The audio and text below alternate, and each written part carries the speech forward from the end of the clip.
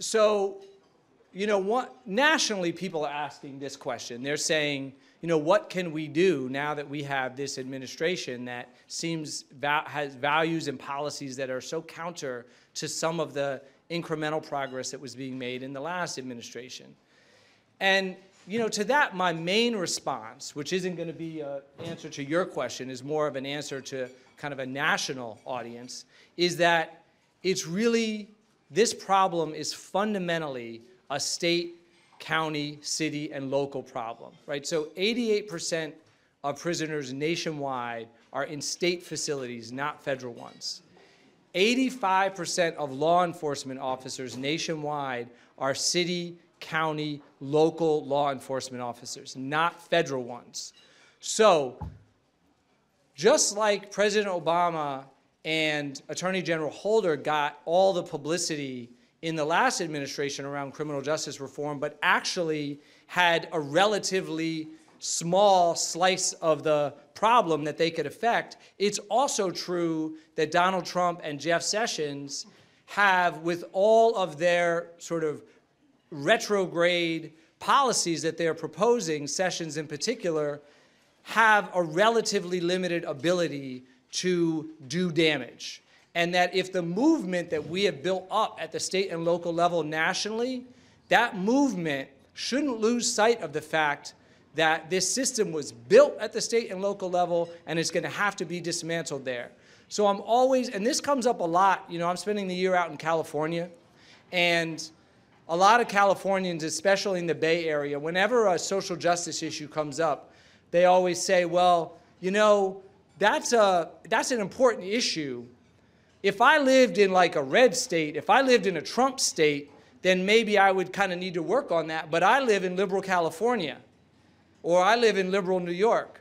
And what I want to say on criminal justice and mass incarceration is there is no liberal bubble. California has the second largest prison system in the country. New York, until recently, was one of only 2 states in the country to prosecute all juveniles aged 16 and 17 as adults. So this is a national crisis. It's a crisis in every nook and cranny of our country. So we need to know our local legislators. We need to know the people in our state house. We need to know our local prosecutor. Now, okay, that's all well and good nationally, but in DC, it remains the case that through this unique and problematic system of the prosecutor reporting to the president, what that means is that you do have this crisis.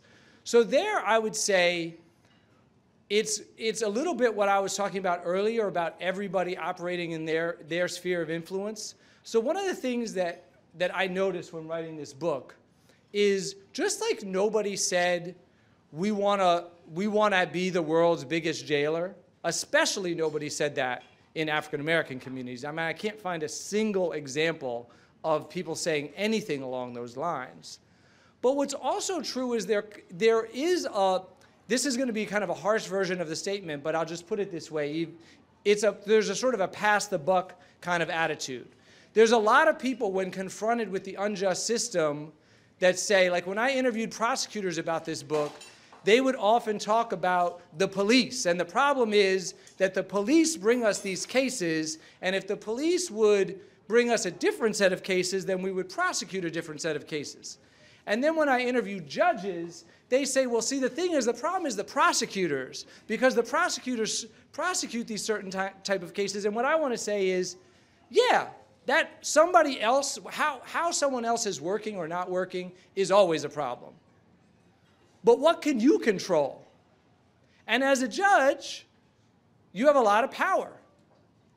And if you don't like the way things are going, certainly under DC's sentencing system, you have a lot of authority to buck that. And that's true for everybody else in the system. So I guess what I want to say is, it's going to be bad.